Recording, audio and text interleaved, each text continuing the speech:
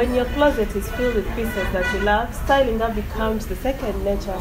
It's in the closet here on Talent Initiative Uganda with me, your one and only Monesha Powers. On Talent Initiative Uganda, it's where we bring to you your favorite people and celebrities and they get to share with us their sense of fashion. As we do it every single Saturday here, if you've just joined in, please don't forget to subscribe on this very YouTube channel. You click on the notification bell so that you get notified wherever programs go up. And hey, you can find us on Facebook at Talent Initiative Uganda, on Instagram at Talent Initiative Uganda, and yes, you can follow me to at Monesha Powers on Facebook, Monesha Powers on Instagram, and Monesha Soraya on Twitter. As I told you, every single Saturday we have a very special guest to share with us their sense of fashion as we get to learn. Today I have a very beautiful sister. She's going to be sharing with us a lot, and we are going to learn a lot. You're most welcome. Thank you. You look good. Thank you. Which style is this today? I'm putting on off shoulder. Okay. Yeah. With the jumper? It is sleeveless. Yeah, I'm putting on my jumper on and a blue jean. Oh, yeah. Blue jean. How are you? What's your name? I'm blaq Tricia and I'm doing Blaq Tricia. Why that color of a wig today? This color I like. This is brown. Yeah, brown. Coffee brown. Yeah, it's a dark brown and it is actually a bit silent. Okay. Yeah, it doesn't show. So I like things that are not too shouty. Black doesn't shout. Why not black? My head. I also like black. Actually, I do put on wigs that are black. Okay. And also plait hair that is black in color. Okay. Yeah. Okay. So Blaq Tricia. Specifically today we're going to be talking about makeup and wigs. Because we have sisters there and they're not so good when it comes to makeup. They want to learn. So Blaq Tricia, you do makeup. You're at Blaq Tricia wherever you are. Yeah. So let me first ask you about your sense of fashion.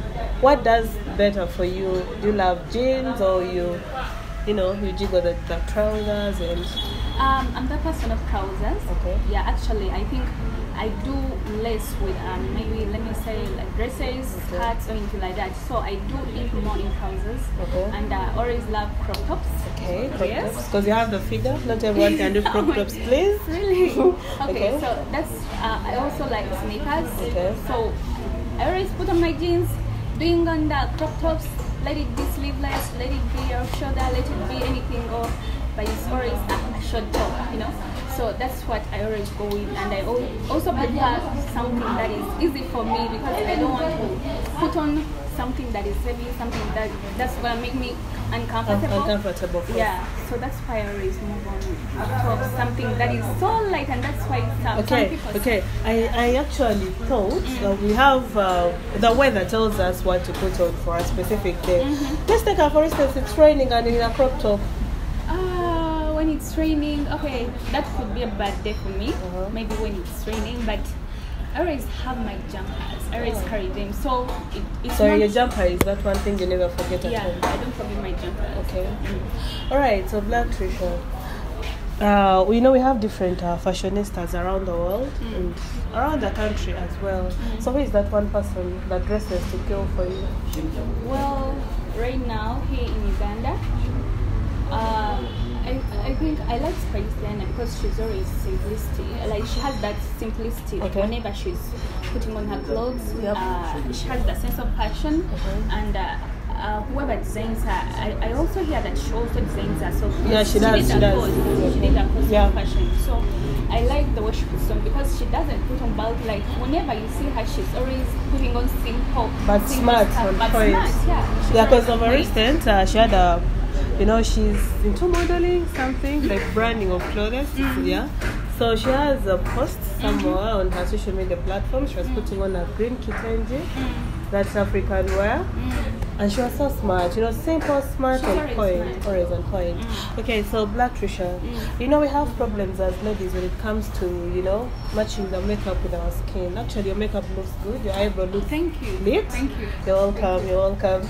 So I want us to discuss about makeup basically. What should we start with? Because you're a makeup artist. I think what we can start with, like our skin color, our skin tone. Skin tone, of course, Yeah. skin tone. Yeah, because makeup basically you have to based on what really you look like what is the color of your so skin. Are you dark? Are you light? Are you chocolate? Are you it depends on the color of your skin, because we've seen most of the people that do makeup, but really there are scenarios you find a girl and she has made up herself very well. She's dark skinned than I am, and in face she's Beyonce, but other places she's not. Is it because she doesn't know what to match with her body, or because it's her style? Or in most times it's all about ignorance. Okay. Yeah, most of the girls out there, most of the women out there are ignorant about their skins. Okay, they might know about makeup a little bit or even knowing it, but if you know makeup, like when you are a makeup artist, I think you know what you're doing, and I think you know what is really best for your skin. Now let's not talk about makeup artists. Let's talk about a girl or a person, a woman, basically at home, and she wants to make up every single morning before she leaves her home. What should she know? What should she put in her considerations before doing anything?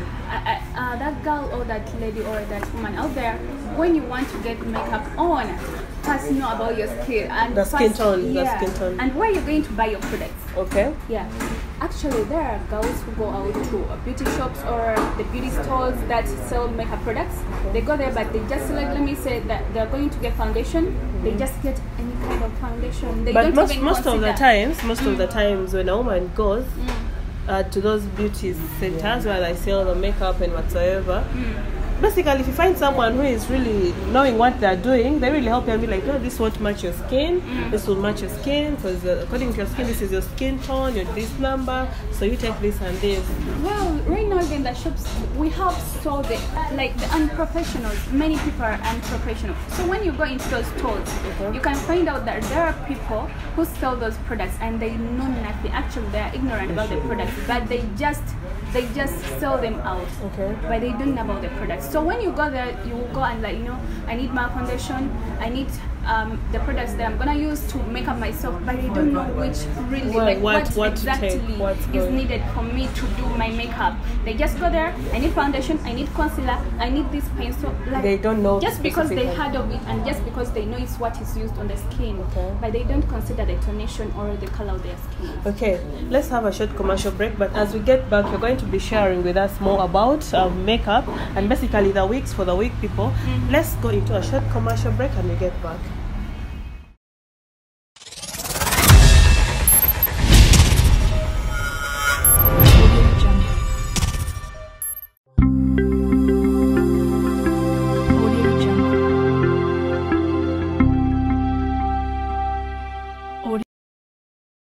Welcome back from the short commercial break. It's Talent Initiative Uganda. If you've just joined in, please don't forget to subscribe. Click on the notification bell so that you get notified whenever programs go up. And hey, don't forget to follow us on Facebook at Talent Initiative Uganda, on Instagram at Talent Initiative Uganda. It's in the closet, a solution to your fashion problems. And yes, as we do it every single Saturday, today I have blaq Tricia with us in the house, and she was sharing with us about makeup. Basically, because to be fashioned up or styled up, you have to be knowing what to match with your skin and how really to look good when you're a woman. I'm talking about women. However, there are makeup for men, not so? There's still makeup for men. Alright, so Tricia, you're going to be sharing with us eyebrows. We have different kinds of eyebrows, and you find, let me say that the one you're having, and you find some long eyebrows, you find short eyebrows, you find thin eyebrows, and you find, So what determines what for a person to wear a different eyebrow? Well, what determines an eyebrow, I think it is all about the nature of someone's eyebrow. Besides the face, but the nature of someone's eyebrow, and also how wide is her face, how narrow is her face, how big, like how slim, how slender, We have to consider all those things whenever we're drawing eyebrows, because you won't find someone with a slim face, very, very small face, and then a big brow. Okay. Yes, your brow might be good, it might be like but it doesn't match with your but the nature of your face, like how big, how wide, like how narrow, when it doesn't really match. So you have to always consider like somebody's face. Okay, when you're drawing the eyebrow. Yes. You normally have stubborn clients. they want that lighter eyebrow. Yet seriously, She has got the thick one. Yeah, the natural. she has a thick eyebrow, leave alone it being thick, but when she has a wider face and she wants a very narrow eyebrow. Oh, we always get such people, like kinds of people. Has to come and instruct you what to do, but when you look in actual senses, She won't look good after she won't look good. everything. Yeah. So you always have to tell them politely and tell them how. When you know when you're professional, you have to instruct them, and you also have to recommend them like how good it is and how bad it is, like politely. And then I know as time goes on, you reach to an agreement. Okay, so let's talk about foundation, and I'm going to give some about foundation, like recommendations about foundation. You're going to be sharing with us. So specifically, let me say I'm number 2. When we talk about numbers, actually we mean the number of your tone of your skin, because brown people are number 1, then we have number 2, and then number 3, the darkest people, right? So let's consider number 2. You give them a recommendation. A recommendation of foundation. Yep. Well, if you're dark, by the way, right now I think we're having at least 4 shades. Yeah. Because we've got all those darkest people, and we've got the dark people, we've got the chocolate people, we've got the light skinned people, and we've also got those very, very brown, sort of like the westerners. Okay. So I think actually about the foundation, we've got Huda, the foundation. Besides that, we have Mati foundation. Besides that, we have MAC. Those are all good. Yeah, good foundations. Actually, I've used Matte before. Kiss Beauty is also good. Actually, I also use Kiss Beauty. That is a good foundation for me. Okay. Okay, so let's talk about eyelashes. You find a woman. Let me first ask, is it that anyone with eyeshadow is not supposed to put on eyelashes, or you can put on your eyelashes without eyeshadow? You can put on your lashes without shadows. Okay. So you find a person, she's having lashes. So when the lashes are too much, they're too long, too thick, and she has those tiny eyes. So when you look at her from a distance, it's as if her eyes are blind. Yeah, like we still, not all people have that sense of passion, and we've got different interests. And we're here to solve that problem for them. We have different interests. Yeah. You can find that person, like they feel like when they put on those long, thick lashes. They feel like they're owning the world. Okay. But in actual sense, for us who see them, we see like it's not good. Like it's not looking nice on them. So it's always better for those people to know how their eyes are. Yeah, the size of your eyes, of course. The size of your eyes before you put on your false lashes. Yeah, so you always have to consider that it's not that you always have to put on any lash. Those false lashes that come along. Yeah.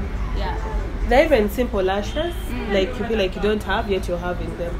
So let's have recommendations of some eyelashes, and then we go to the concealers. About the lashes, of course, like all the companies, all the groups, those who do makeup have lashes. Of course, have lashes. Yes. Like Matte has lashes, MAC has lashes, Huda has lashes, Kiss Beauty has lashes. There are many brands, many brands of lashes. So just what we have to say is that when you get a lash, whichever brand, just know if it is light, and actually it depends where you're going. Where you're going and the size of the eyes. Are you going to workplace? Are you going to work, and which kind of work? You get it. So it's always better for you guys to know, where am I heading to? I'm going to an office. Why do you have to put on big long lashes? Long lashes, as if you're going for a photo shoot. You have to put on like just next to your natural lashes. The light lashes, and if at all it's a party, sometimes it is okay. Just if at all you have those big wide eyes, it's okay. But you can find out there is a big, like the lashes are too long. Small eyes, too big, too long, too thick for her. Yeah, they don't. So let me ask, when you buy the lashes, they normally come with glue, and some people use Bond. I personally, when I'm making up someone, I use Bond because Bond is better, right? So, for how long should someone watching this keep their lashes on? Because we have people who don't wash their faces. They just use a towel and Well, I for one, I don't I don't keep lashes for a night or 24 hours. I don't. Okay. You know why? Because I got that. I always have to scratch my eyes, you know, so I can't keep them on, because if at all I say that I'm gonna keep my lashes on, like maybe for 2 days, I fail because some people can do that. Habit. But still people can do it, right? Yes, I got that habit of scratching my eyes, so I find out that I pull it off unknowingly. So you find someone, Mm. when she has lashes. Maybe she has kept them for a month. Maybe she removes after a week and then puts them back, and they're now looking so old. They are torn out, you know. So basically, when it's not looking good, what idea could you give them? Well, about those people, I think it's always better. By the way, we've got expensive lashes. Yeah, and cheaper lashes at 3,000 even. Yeah, when you get a cheaper lashes, the quality is different. Of course, the quality is really, really poor. Yeah. Like, okay, it's not poor, but it's not it's the poor. same quality. It's actually poor. It's not the same quality as an expensive one. Yeah? So I always prefer to go with expensive lashes, because at least you can put it thrice. But you take up, for instance, you have a client, and you know she's like, no, me I want those ones are 3K according to my budget, and the next day she comes and tells you know what, your lashes are so fake. Like, seriously, if you tell me that you want those cheaper lashes, of course I have to give them to you. But still, I tell you, this doesn't last longer. Yeah. They don't last longer because they are going to get spoiled in a few days or in a few, like a little period. Okay. Thank you so much, Blaq Trish. Any last word to our dear viewers? Well, any last word? But before we wrap up the show, actually I'd forgotten about something. Let's talk about the wigs before I go, because seriously this is another problem to many people. I've seen many ladies like she's walking, the wig come on, goes off. I think that also depends on tightening it. Like they tighten it up.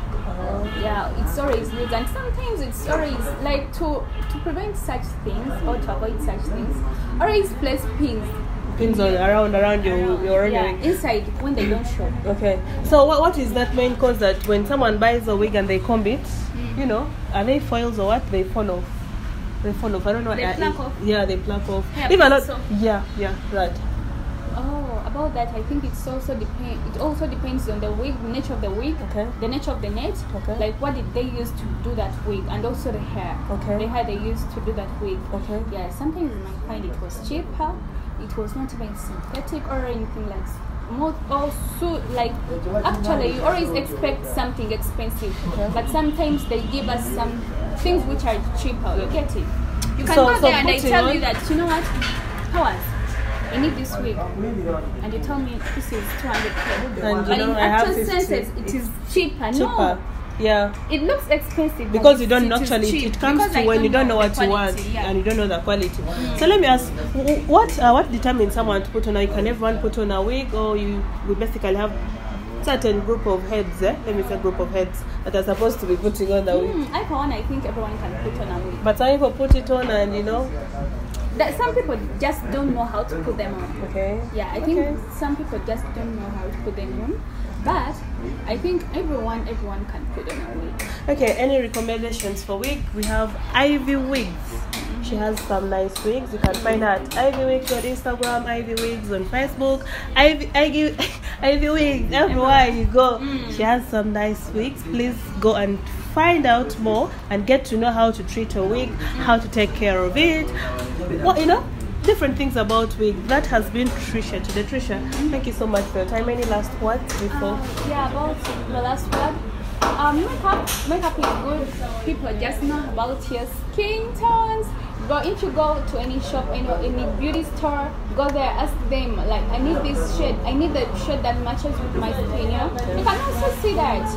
And the other thing, guys, I got a YouTube channel. Go and follow me. I do makeup tutorials. YouTube.